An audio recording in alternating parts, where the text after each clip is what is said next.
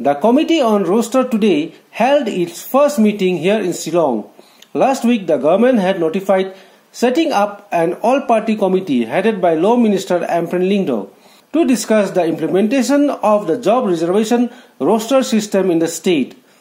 The committee has members from all the political parties and it will finalize the implementation of the roster and submit its recommendation within 15 days.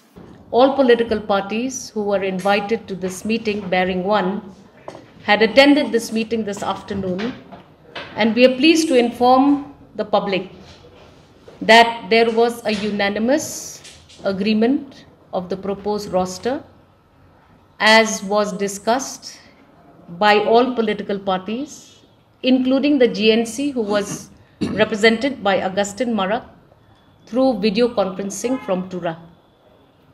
We have decided to forward certain recommendations to the government of Meghalaya. All of these points that were discussed by the committee will be forwarded to the government of Meghalaya for its kind consideration. Few discussions we may be able to tell you here, but few discussions we also have to write, take the minutes and submit officially to the government of Meghalaya, the Honorable Chief Minister, for his purview of all of the matters discussed in this meeting. There is one point, however, which this committee felt very required to propose to the government of Meghalaya.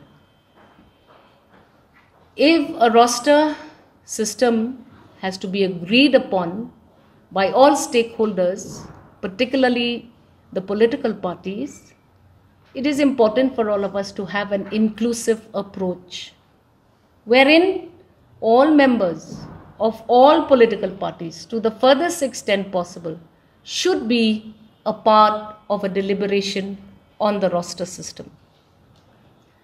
Now we are satisfied with the proposed roster. However, one political party is still not part of our discussions. We have thought it fit to send a proposal to the government of Meghalaya to allow this committee to also give a patient hearing to the points of view of our one main political party that is not part of our discussions and our dialogues. Otherwise, the entire purpose of our sitting will not be inclusive in its nature. We are therefore going to request the government of Meghalaya to include a discussion on the job reservation policy at the earliest, so that we may give an opportunity to the Voice of the People Party to present its points of view to the committee. Now, having said that, therefore, we will at the same time also send a recommendation to the government of Meghalaya to allow all political parties also to do the same exercise, because it would be skewed if only one political party would be given that opportunity.